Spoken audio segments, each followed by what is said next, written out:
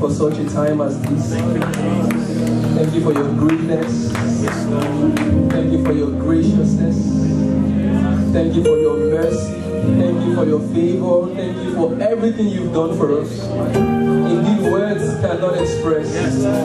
Sometimes we groan because we can't express. Oh, what a great God we serve. Be thou exalted, Lord. Be thou exalted, Lord. But as we continue, Lord, may your worship continue in our hearts. Let our capacity to worship you increase. And may our worship be accepted in the name of Jesus. Thank you, Lord Jesus. In Jesus' mighty name we pray. Amen. Amen. Please, you can be seated. Quickly, before we proceed, I want to say a few things about maybe worship. Can we look at the book of Psalms 34, verse 10? If you can put it up so that we'll just read from the screen. Psalms 34, verse 10. It says, the young lions do lack and suffer hunger, but they that seek the Lord shall not want any good thing. The young lions do lack and suffer hunger, but they that seek the Lord shall not want any good thing. Can we look at John chapter 4, verse 23? Let's see. For the hour cometh, and now is when the true worshippers shall worship the Father in spirit and in truth. For the Father seeketh such to worship him. Hallelujah. Amen. I've always loved to be practical about my walk with God. I love it.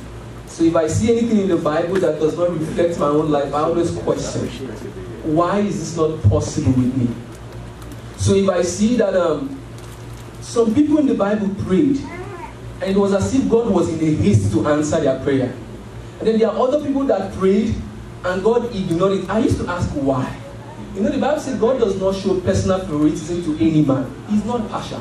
Then why is it as if their experiences are different? And sometimes when we look at our own lives also, it does not reflect what the Bible teaches sometimes.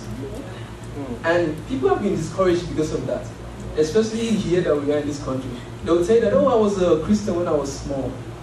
They got tired. They got tired of trying. Hallelujah. Hallelujah.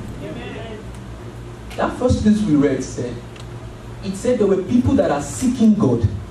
So you see, they that seek the Lord shall not want any good thing. They that seek. So the Bible agrees that there are people that seek the Lord. Even the Bible encourages you to seek the Lord. Seek it. Or there are places that encourage you to seek God, to seek God, to seek God. And the truth is that your walk with God, you must seek Him. You must. But do you know, if it wasn't Jesus that said that statement, I would maybe, we may say the person does not understand. But do you know it was Jesus that said in John chapter 4? It says there are people that God is seeking. Yeah. There are people that God is seeking after. So it's not like, oh, they are seeking God, you know, when you're seeking something, it's as if the thing is hidden or it's far away, so you are going towards it, you are making efforts, you are, doing all you can. And then, there are people. Why the difference? Why the difference? And let me ask, where are you? Are you among the first category or the second? I mean, both of them are good, right? Yeah. But which one do you want to be? The second one says, the time is coming. And now is when true worshippers. He said, for such the Father seeketh.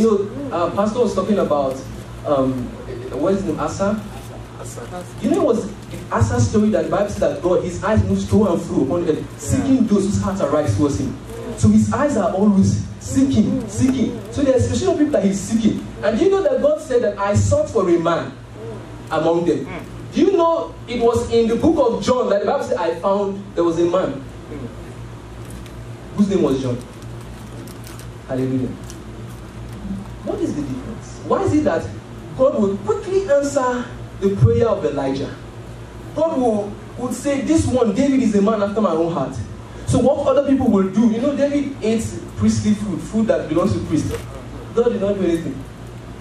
If other people try that, what is the difference? Why? True worshippers, they will worship the Father in spirit and in truth. What does it mean to worship God in spirit and in truth? What does it mean? You know, when I saw that, I was curious. Someone posted it on Facebook and asked, what does it mean? So I started asking God also, what does it mean to worship you in spirit and in truth? The truth is that you have to go maybe to Revelations and see how worship is conducted in that realm. And do you know the Bible says in Revelation chapter 4, it says that those 4 living creatures, they do not cease day or night to worship. Yeah. Is that a reality that is possible here? Yes. So is that what worship means in the spirit realm? Because there's no time over there.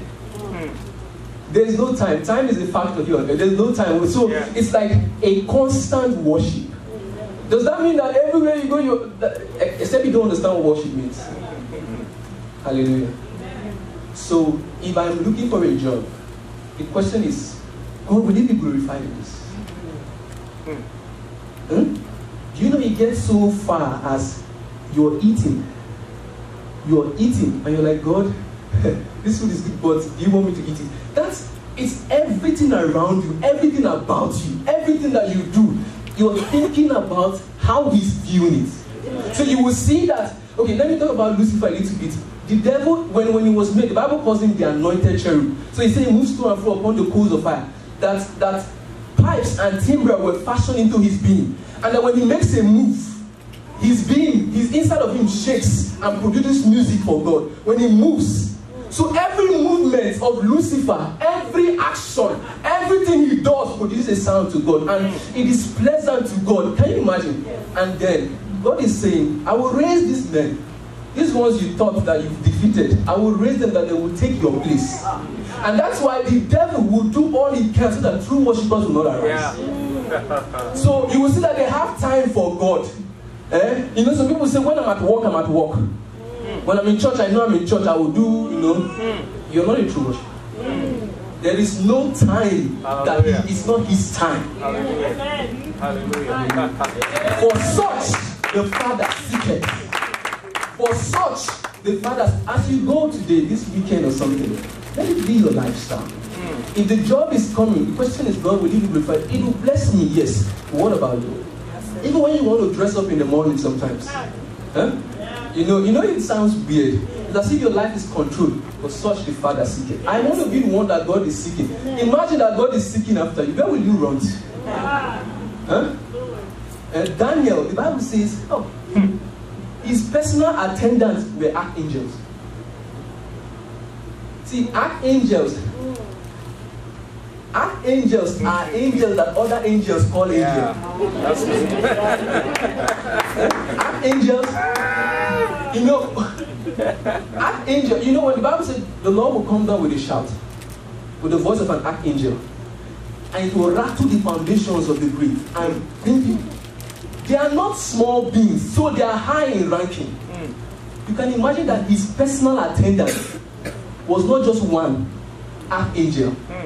What did he do? And you know, when I was reading about Daniel, and then he said, Daniel, oh Daniel, thou art greatly beloved of God. Yeah.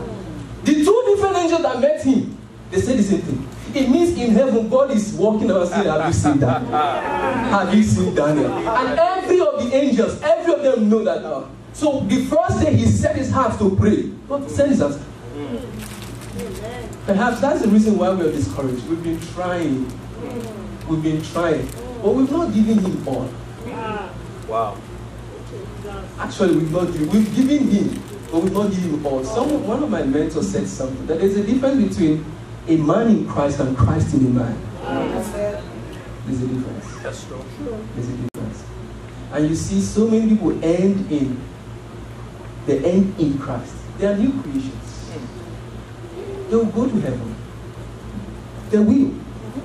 But there's another dimension that is called Christ in a man. He does not come and share. Hallelujah. If he must come, he must take all. Preach it. If he must come, if he must come, be ready to give him all. And his own terms. Hallelujah. For such, the Father sees. There are people that are ashamed in glory. But let me talk about this. The Bible says, I speak of those people who, as though I'm crying, whose end is destruction, whose God is their stomach. So who glory in shame, and whose minds are set on things of this earth. They glory in shame. So if you check other translations, it says that they are proud about things that they should be shameful for. There are people that are doing shameful things. They are proud about it. So you will see on social medias, they will be posting. They are doing things that are shameful. And then those that are in glory are ashamed. Wow. They are ashamed. So you will see that on Friday night, they will go there. Yeah. And on Sunday, they will come here. They are ashamed. I will end by saying, let the story of Eutychus teach us a lesson. Now the Bible says Eutychus, because Paul was preaching long, Eutychus slept. But the Bible says he was sitting in the window, not on the window. If it was on the window, it could either be facing outside or inside. So but sitting in the window is the best way to maximize the two words. So if you check their phone, you will see Don Well, you will see Don Jasper. They can use this one to say hallelujah. They can use this one to wave, people outside. So they are sitting in the window. It's like a lack of uncertainty. There's this saying that a bird at hand is worth two in the bush, right? One boy said a bird at hand, it cannot fly. So the best thing is that let me at least be here and be here so that I don't lose. They are not sure. They are not sure. But the testimony of scripture is that Eutychus fell. And when you want to fall, you will not fall inside. You will fall outside. You will fall outside. Hallelujah. You don't stumble upon anything valuable in God by mistake. Do you want Him? And you want the testimony of scripture to be your testimony, you must give Him all. Can we rise to our feet? Hallelujah. There are some that He's seeking after. I sought for a man. I sought for a man. I sought for a man. I want to ask this question: are you the one to come, or should we wait for Him? Are you the one God has been seeking for, or should He continue to seek after? Maybe you came with fire. You came maybe to this country with a lot of zeal, and now the mentality of freedom, we're free and we can do, has entered in, and then you've given yourself your own space. You say, yes, God can take over some, but this one is my time. Are you here and you want to say, God, I give it to you again. I give it to you again. You can come out if you want to. I will advise you to. Because there are some that God is seeking after. It baffles me that this great God is seeking after some species of people. I want to be among those. Maybe you are here. You've lost it.